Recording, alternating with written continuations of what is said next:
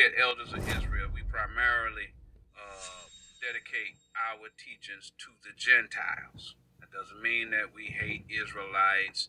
The problem is a lot of Israelites, they've already made up their minds. They're following these leaders who don't have an understanding of what the Most High is saying spiritual.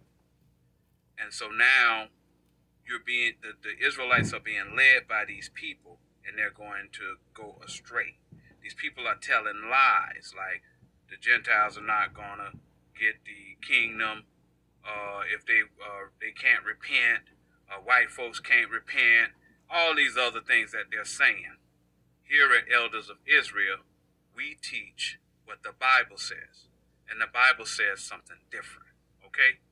So we're going to give you what the Bible says. This is another reason why we teach the Gentiles at Elders of Israel. It's because that's what Christ did. We're going to go to Mark chapter 3, and we're going to keep reading it until you finally understand that those people are lying to you, and they're causing you to err. And if you follow those people, and they tell you that you're not supposed to teach white people, you're not supposed to teach Gentiles, those people can't be saved, and the Bible's saying something different, then you choose that person as your God, and you're not following the example that Christ gave you. We'll read it again. We keep reading it so that until it sticks.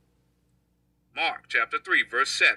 But Jesus withdrew himself with his disciples to the sea, and a great multitude from Galilee followed him, and from Judea, and from Jerusalem, and from Idumea. That means Christ was teaching Idumeans. That's what that just said. All right? You continue to listen to those people who are lying. The reason we have to clear it up is because a lot of the Gentiles are following these people too. They literally think they're going to be slaves in the kingdom because they don't know better. So it's our job as prophets to explain this stuff so that these people don't lose faith and then turn away from the Most High because of these wicked leaders. I'll read it again, verse 7. But he withdrew himself with his disciples to the sea, and a great multitude from Galilee followed him. That's Israelites. And from Judea, that's Israelites. And from Jerusalem, that's Israelites. And from Idumea, those are white people. Listen to who you want. But when Christ corrects you in that day, and you start talking about didn't I cast out devils in your name? And you talking about that, when he talks about the wailing and the gnashing of teeth, you're going to be angry because you followed that man. He's going to say, depart from me, worker of iniquity. You did what he said. You didn't do what I said. That's what that means. That's what that scripture means. You're following these people, and you're not doing what he did. He taught Idumeans. Let's keep reading. And from beyond Jordan, and they about Tyre and Zidon. Tyre and Zidon are Africans. They Gentiles. They're going to get the kingdom if they convert. If the people convert to the doctrine, they'll get the kingdom. I don't care what your leader says. The Bible's saying something different. From Tyre and they about Tyre and Sidon.